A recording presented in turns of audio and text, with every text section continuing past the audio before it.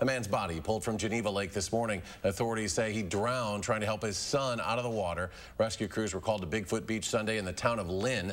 31-year-old Antonio de la Sancha Jr. was driving a boat with his two daughters trailing on a tube.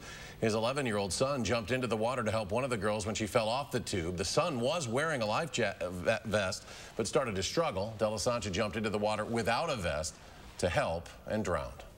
If people just take time to think of their own personal safety as well.